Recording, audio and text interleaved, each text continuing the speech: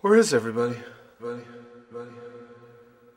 On today's show, we're going to talk about 4 science fiction films which freaked me out. This is scary sci-fi, and you can't disagree with this list because these films really did scare the hell out of me. First up is Phantasm. Don Coscarelli really messes with your head the way he blurs the line between reality and dreams. He introduces things like flying silver spheres and interdimensional dwarves, and it's like a dream because they never stop to explain anything. You just have to run for your life. Phantasm is an underrated film which was ripped off by A Nightmare on Elm Street, right down to the last shot.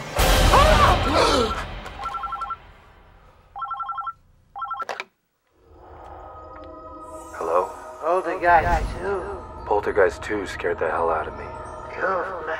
Specifically, the ghastly old man.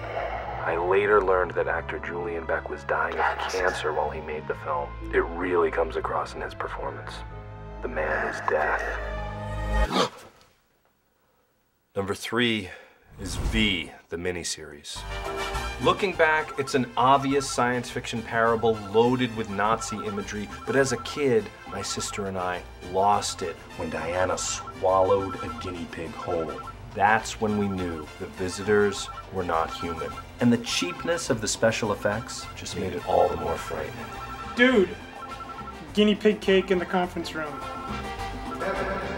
Kevin, these should have been in the microwave hours ago. Everyone's waiting.